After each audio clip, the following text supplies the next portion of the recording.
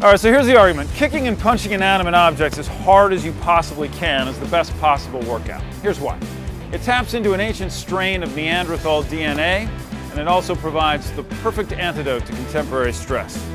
So we've come to speak with Dexter Delves, a former boxing pro, about the art of controlled aggression and the soothing of the male mind. Let's do it. I've got a client, he's 63 years old. Yeah. And I've been training for about 9 months. He says to me last week, Dexter, since I've been boxing, everything's working great. He goes, this is working great, this is working great. He goes, that's working even way better. So he had liftoff? And he had liftoff. How old are you?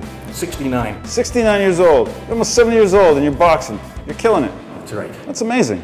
Well, I keep doing it. It keeps me alive. How old are you?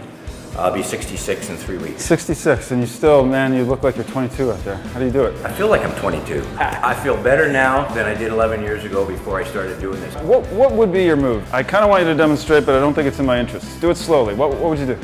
Whoa! You could beat the hell out of me. 3 years ago, what'd you weigh? 240. 240. What happened to you, man? Like you're half gone.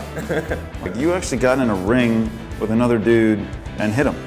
I used to, when I first started, I used to say sorry every time I did. That's right, because you seem like a very kindly gentleman, actually. So I've been in 3 bar fights in my life, all in Halifax, because that's what we do in Halifax. On Saturday night, we just go out, we fight. I lost all 3 of those fights, and they were not close. They were onslaughts. What's your street move? My street move, you can stay here and you can talk. As soon as you get close to me, I'm going to hit you in the palm. Jesus Christ!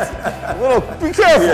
We're just playing. But on the street, there's no rules. No rules. There's no rules. You would kick a man in the groin on the street. You would do, have you ever done that? Oh yeah. You could basically kill me right now. Right now, with your bare hands, you could kill me. Yes. You and I step in a ring right now. How many seconds? I don't know. I might give you a little time to warm you up. Here's what you don't know about me. I can run pretty fast, buddy. I think I could easily survive in a ring with you by running away for a solid minute and a half. I think a cab would follow you. You're a good guy, man. Thank you, Rob. Appreciate it, man. This was good work, man. Good of you. Good work. Thanks for that, man.